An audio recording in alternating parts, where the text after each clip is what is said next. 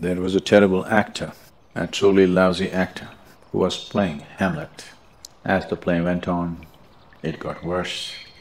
When he came to the famous to be or not to be soliloquy, people started throwing things at him.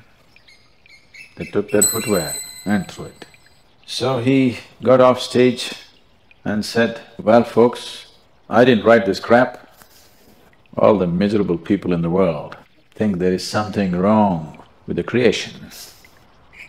All the miserable people in the world think Creator has made a mistake. To explain this mistake, or to explain themselves into that mistake, they have all kinds of philosophies. All the philosophies on the planet, if you put them together, all of them together do not have the beauty of a single leaf in this tree, but still it occupies people for a lifetime. It gives them the kind of explanations that they like to hear. Philosophers are usually out-of-work men, not many women philosophers, huh? Out-of-work men who at least have an explanation as to why they're out of work.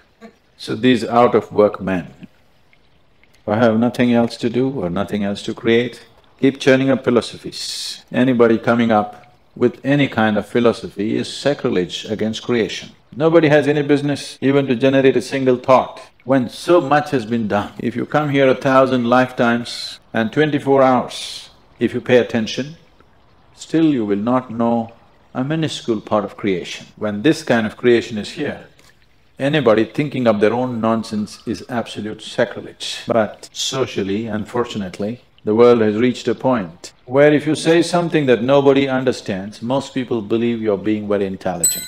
Intelligence is in being able to make people understand what they could not understand. Intelligence is not in what people knew perfectly well for ages, confuse the hell out of them. That's not intelligence. But unfortunately, it passes off as being smart, being intelligent. People have fallen in love with words and lost the world. Time to regain it. If you stand on the summit of the garbage heap of one's mind, your feet will never touch the ground. If your feet never touch the ground, you will never know what this is. It is for this reason that in this culture, wherever you see people go all out down, they want their whole body to touch the ground, not just the feet. Most part of their life or most part of the day, the very culture was designed in such a way that you walk barefoot unless you're going on rough terrain.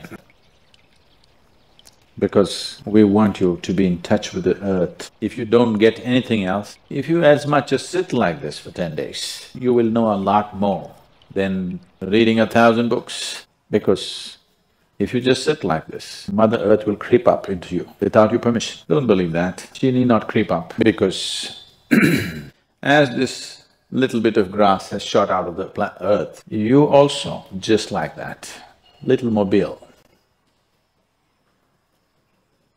Otherwise, right now as you sit here, you are just a mound of earth. That's all you are.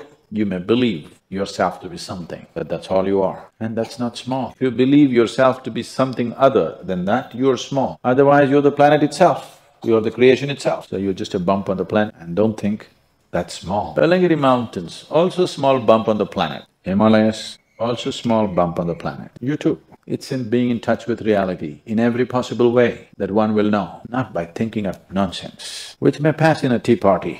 Existentially, it will not pass. It may pass with bunch of fools that you've gathered around you in the form of society. It will not pass in the eyes of the Creator. If you do not pass in the eyes of the Creator, all the other distinctions that you may attain are just empty stuff. It will not stand by you. When the time to shed coil, when the time to put earth back into earth comes, it will not stand by you, for sure.